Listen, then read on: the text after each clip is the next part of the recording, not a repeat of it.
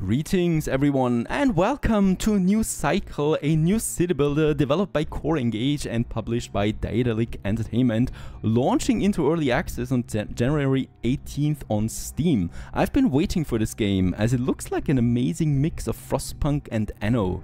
We build up a settlement, advance through eras, fight the climate and manage our population while providing more and more complex services and materials. The game is already quite fleshed out and provides you with a campaign, sandbox mode and scenario. This is a sponsored video and I like to show you the beginning, but because I do enjoy this game so much, we are making an extensive let's play right away. I'm also playing on hard mode just to get the blood pumping. If you're interested in a new cycle, don't forget to check out the link in the video description. And without further ado, let's jump into a new game. We have now these three modes available there right now.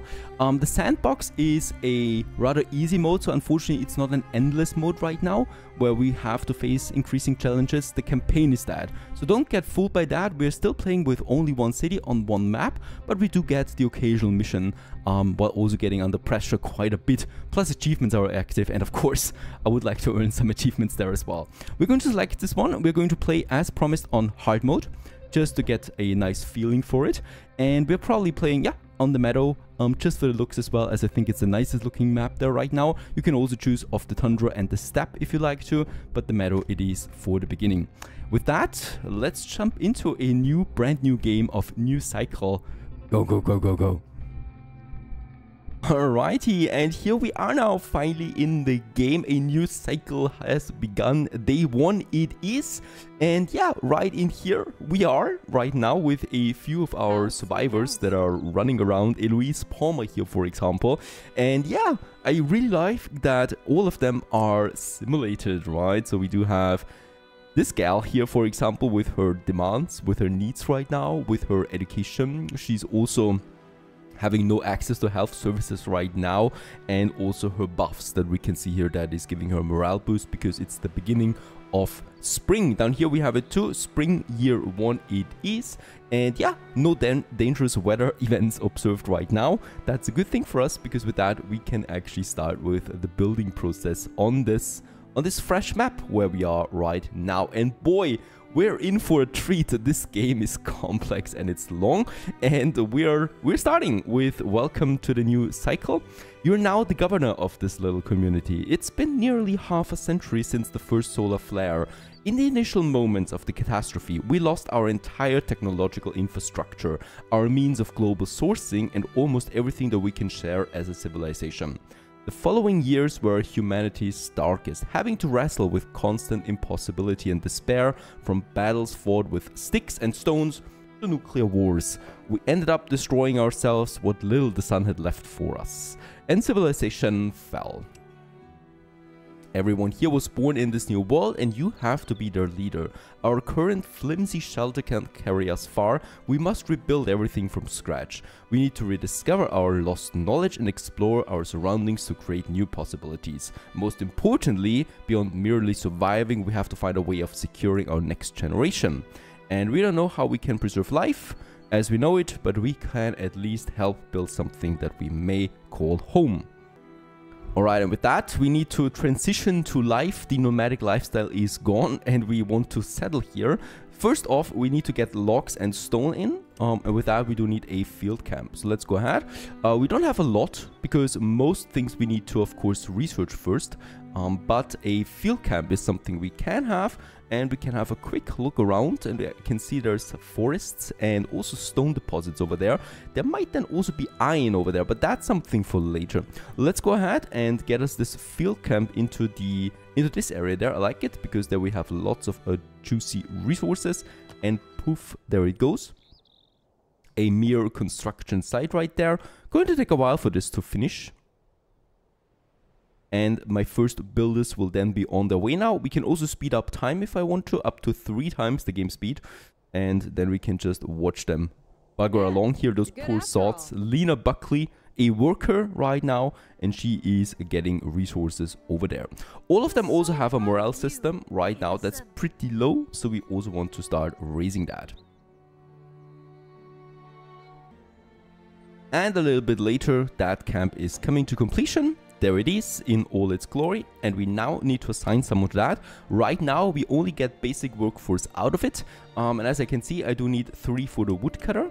I can assign them, and then we also can get 3 for the stone cutter. And as I can see, we have actually quite a lot of stone in its surrounding area, 3,300. I thought there was more wood, but those trees don't give as much as those rocks, it seems. And there's now 6 people working on that, producing me resources.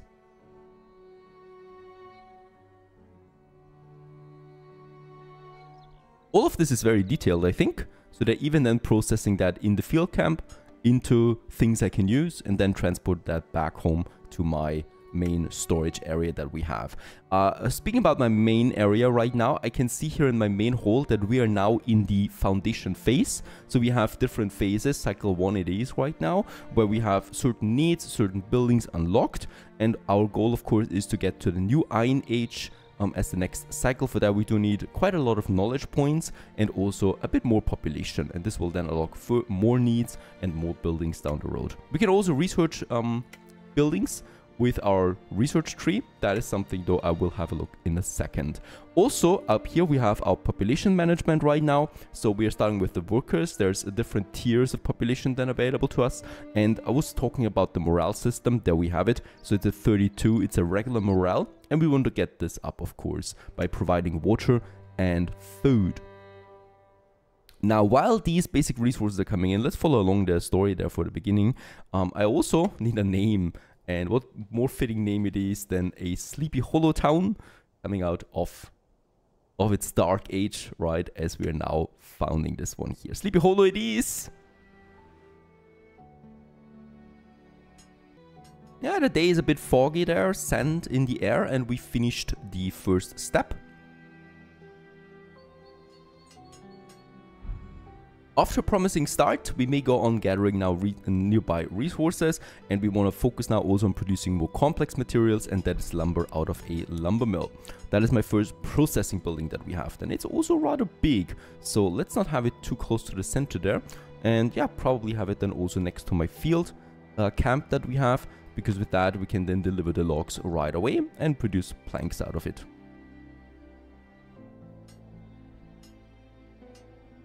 And there's then already the workers carrying things over. What are you carrying over there, by the way, right now? Looks like a luggage. Just luggage that he's taking with him. There's the crates, of course. But I guess we do need 24 logs. That's quite a bit. And after that, construction has started.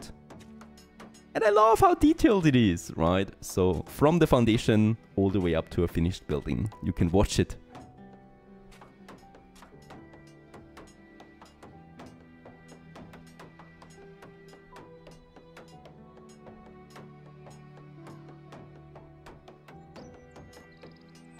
And there it is. The next building, the lumber mill. And the lumber mill does require now logs as an input. It is then producing planks out of that. It needs labor forces, and it also needs, well, actually a road connection. That I can't provide yet because the road has not been researched. But we can start with the lumber still and assign 5 people to that, and they're going now to process 14 planks a day.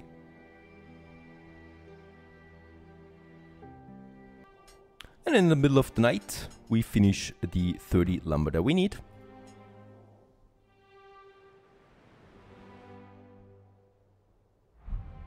Next up, we need to build a road to connect the lumber mill and the main hall. However, we don't have that yet.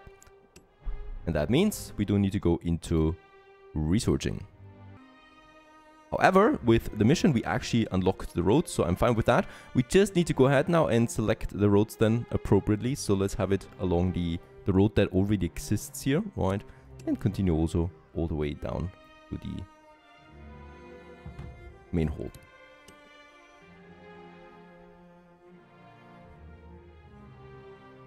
And with that, we have finished it. Next up, we need to provide water to my people. For that, we have a well, draws clean water from the underground source. Requires quite a bit of stone, but that should be fine.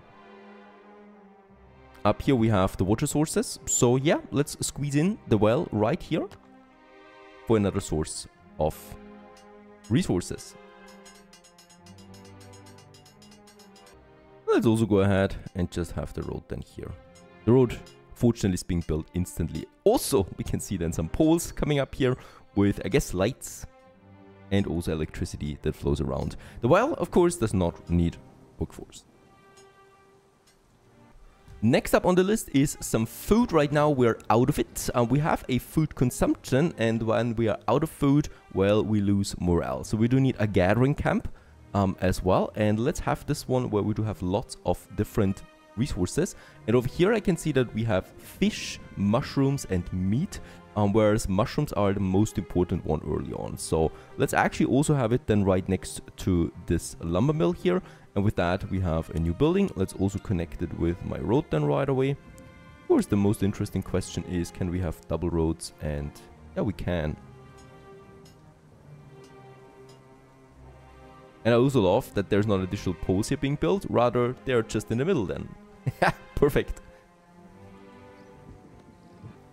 Meantime, there's strangers approaching our camp. Let's have a look at them. The more our settlement grows, the more attention we'll get from passersby, and by more people will be willing to join us, both more frequently and in larger groups. A group of wanderers, it's 2 workers. Of course, we can accept them. And with that, we have 37 people in our village. And don't forget, we need 40 for finishing that first cycle here as well. Meantime, I think the gathering camp has all its resources, and we finished construction. There you go. Let's also assign some workers to that, and they're now going to gather then mushrooms. Once we unlock more steps, we can also assign more workers to it that will then collect different kind of food in addition. So fish we have, and we have also meat, as there it is, right? But we can't gather that right now. Mushrooms though is pretty important already. There it's coming in.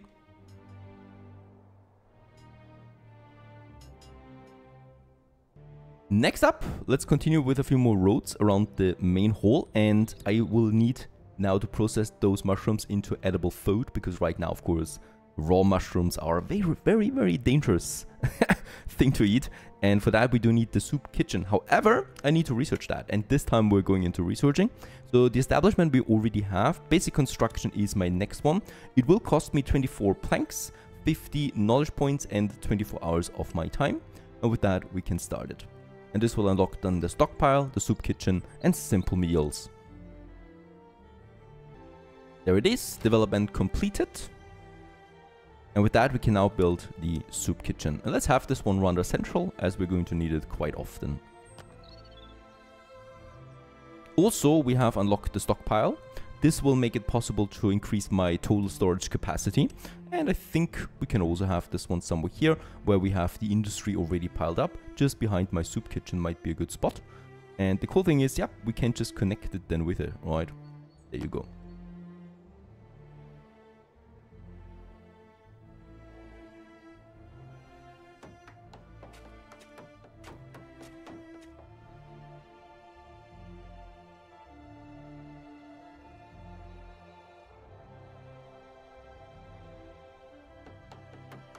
And there is also my soup kitchen coming along and being finished as we speak.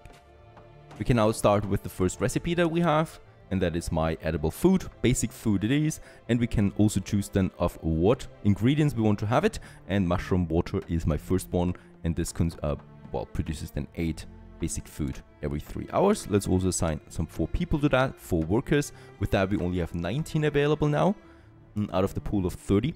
And we're also now consuming mushrooms, right? And once a day is out, we are also going to see then the total consumption and production per day.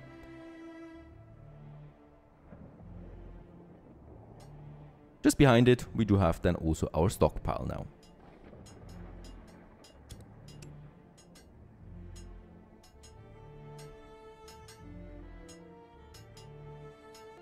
Next up, we have to look at our population here. So this is a basic guide of the game that follows us in the first few minutes of it.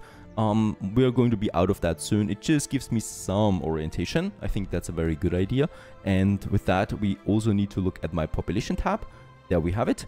And in here, we can now go ahead and, for example, increase then morale and efficiency. There's those 2. So we have the 3 classes, and then we have the other field here with the population overview, my morale, efficiency menu that we can see over there. And what I can see right now is my efficiency is, because of my low morale, at only 30, and my workforce ratio is at 1. And let's go ahead and distribute a bit more food to my people. That is the regular setup that we can have. And the same goes also for the water. And this takes effect then on the very next day. This will increase my morale then quite a bit, because it has dropped already significantly. Alright, so this comes now. Of course, we also need to check then if I still produce enough food. Next up, supply and demand. And we already did that now. Set the ration distribution to regular. And we need to keep this active for full 2 days. And we can also check it here. We're producing 22 meal right now per day. And let's just hope... Oh, and we consume 22. So I do have a slight surplus there of meals right now. For water, also slight surplus.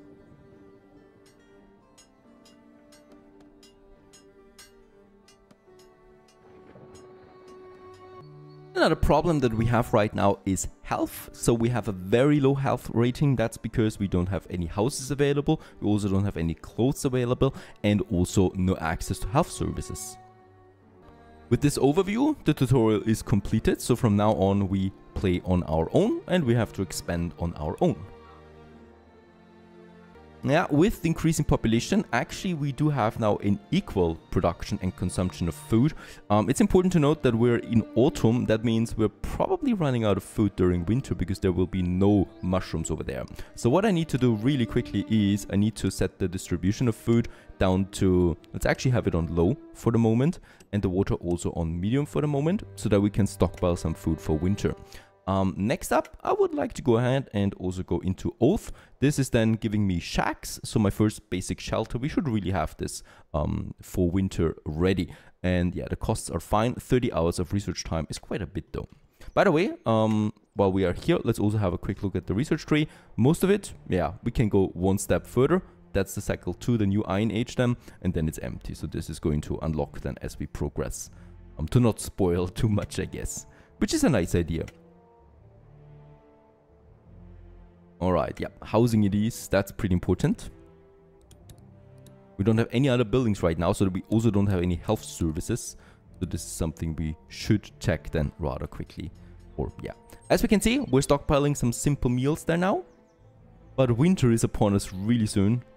We're almost at the second, or we are now in the second half of autumn. So that first winter will be pretty harsh, I think. But it's better to have a low ratio of food than no food at all. Alright, development completed. The shacks are available. There they are. Do cost me quite a bit and also consume electricity while active. The most basic type of shelter. And yeah, let's go ahead and build those for the first few houses that we need. And let's have 2 of them here in the center, consuming the rest of my lumber that I have. And then I would also like to have them, of course, connected with a proper street. Once we have lumber in again, we will be able to do this.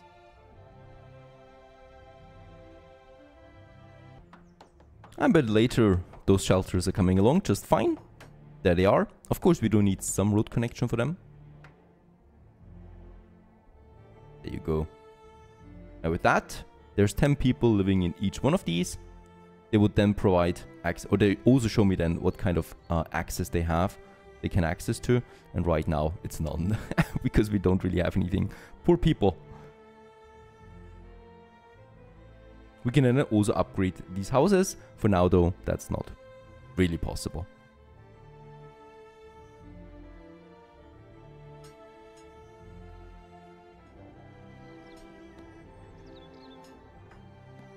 Since we have a bit more lumber and we're only providing housing for 20 people right now, we have almost 40. Let's build another shack. We really want everyone here to have a proper housing.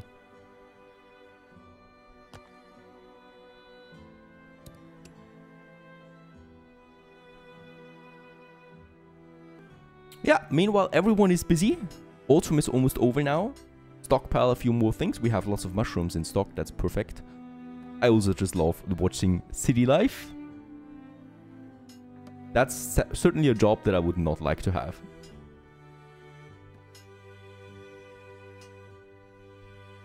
Yeah, and the first snowflakes are falling. as another shack has been finished as well. And it doesn't take long for winter to be upon us fully. With that, no more mushroom production. So there will be no more mushrooms now that we can find. The gathering camp is out of order. We now have still 72 mushrooms available here that we are consuming for the remaining meal. And then I just hope that it's lasting us a bit through most of winter at least. Also, most people have now a warm home. That's also really important. Since we have some more lumber, let's go ahead and build this one more shack. And with that, we have then also this area here completed.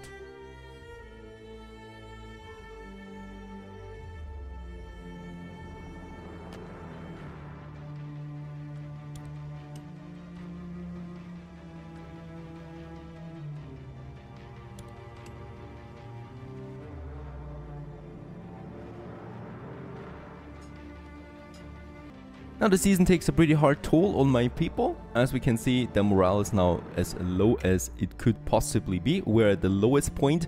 Also, season is adding a penalty to 20 to the morale and to the health of my population. Alright, and with that we also see unrest. Chief, we feel the need to give you a clear warning. For days we've been trying to live on rations that barely will fill our spoons. Why must we stoop to such a life when we have all the resources we need to improve? Do you honestly find this acceptable? And we expect this to fix within 10 days. Do your duty. I'll see what I can do. And we'll have to endure. Unfortunately, this is the only solution. I can't do a promise that I can't fulfill. We don't have anything else here surrounding us. The mushrooms do not grow, and fish I don't have developed yet. So in this case, we just have to live with that. Now, the good thing is, that was a very short winter, only lasting about 2 days. And with that, we are in spring once more. Let's actually resume the field kitchen once more, or the soup kitchen that we have here. And yeah, it's warm again. The penalty for winter will go down, or will actually go away, and we get the refreshment buff. Yeah, with that, we have a quite a bit of morale booster as well. Also, food is coming in again. That was very important. We also get the first annual report for year 1 that is over now. 2 new people joined us in this year and 6 births took place. Also, we have renewable resources replenished by 55%, and also the water balance is 98. We've also built 10 new structures. That is actually pretty cool here. So it's a nice overview of what we have achieved so far. Now for year 2, of course, the first goal is to really stockpile food. We don't want it to run out anymore. And also we need 40 people. So I hope that with a few more kids coming in, we have 9 now, we're going to reach the 40. And with that, we'll be able then to also advance to the next cycle. Now, in this case, let's just check it out. We have the gathering camp that is activated again. However, that is not enough. We do need a second one. Unfortunately, there's no other way for me right now to get food, really, as we also don't have fishing unlocked yet. So let's find us a new source of mushrooms. Down here is 1, together with some meat. Mushroom 1. That's probably the only option that I have right now. So let's build us this camp over here, while also making sure that we kind of like get the meat in there somehow, right? There it is. Perfect. Let's build it. And perhaps we find us another source of food somewhere up here. That's not looking very good. There is mushrooms. Up here we have some mushrooms, so another camp I could think about here.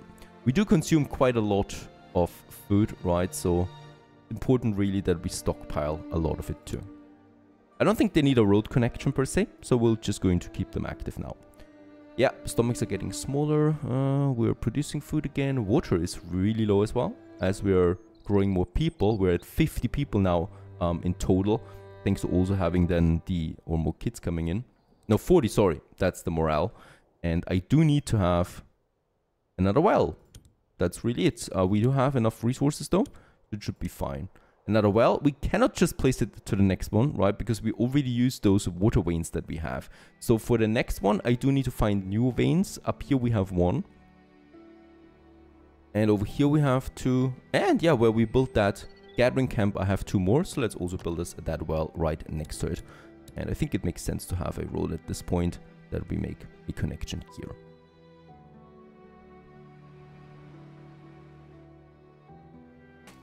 Off it goes. Going to take a while again to finish those. And yeah, with that, onwards to year 2, spring it is, and let's grow ourselves a settlement there. Sleepy Hollow, onwards to cycle 2, I hope. I hope you enjoyed this one, this game and new cycle. We are going to continue in the next episode. Stay tuned.